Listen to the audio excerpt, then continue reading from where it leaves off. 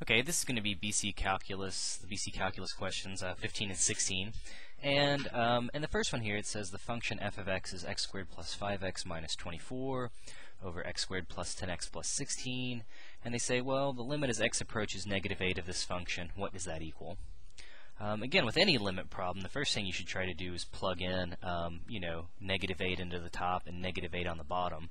But you can check that if you do this, you're going to get 0 over 0. So there's kind of two different ways that you could approach this problem. One thing would be to use L'Hopital's rule, if you've seen L'Hopital's rule, because we're getting 0 over 0. Another way would be simply to factor this. So we have the limit as x approaches negative 8. Let's see, x squared plus 5x minus 24. I believe that's going to factor as x plus 8, and then x minus 3.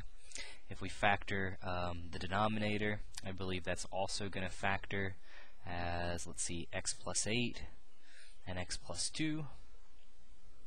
Okay, so, well, we can simply cancel out our factors, and now we're just left with the limit as x approaches negative 8 of x minus 3 over x plus 2.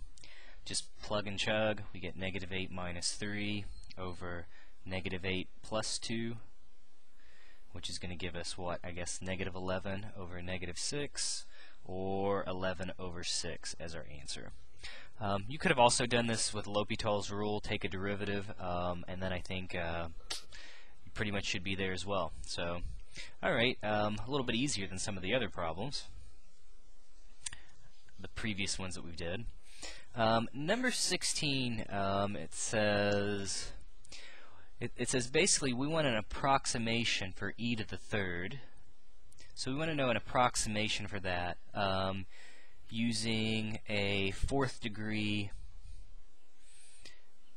Taylor polynomial centered at x equals 0. Okay, so here you just need to know some of your Taylor series expansions. You certainly wouldn't want to derive a formula for this. But remember, I can rewrite e to the x as 1 plus x to the first over 1 factorial plus x squared over 2 factorial plus x cubed over 3 factorial plus etc. This pattern just keeps continuing. Equivalently, you could write this as the summation from n equals 0 to infinity x to the n over n factorial. So that's the more compact way. I guess let me plug in one more power here, plus x to the 4th over 4 factorial, and then it keeps going on forever. Okay, well, this is definitely some, a formula you would want to know. The idea is you just basically go out until you have a degree 4 polynomial. So if I simply keep these first 4 terms, I'm going to have a degree 4 polynomial. So that's what we'll use to approximate e to the x, or in this case, e to the third. So it says, well, if we want to approximate e to the third, just replace your x with your 3. So it says e to the third will be roughly equal to 1 plus 3 over 1 factorial, 3 squared over 2 factorial, 3 cubed over 3 factorial, and then 3 to the 4th over 4 factorial. So a little smudgy there.